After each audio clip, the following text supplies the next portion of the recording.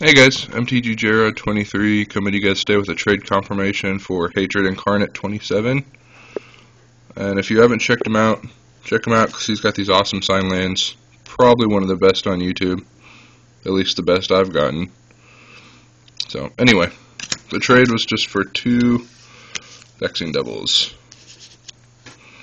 which are awesome. I think they're actually one of the best cards in Avacyn Restored. Then as extras, Descendant's Path, Feed the Pack, a foil Harbor Serpent, and a foil Furnace Scamp. So that was the trade. Check him out, he's a cool guy, he's got some good cards. And yeah, you'll get one of his awesome lands, and that's always good. Alright.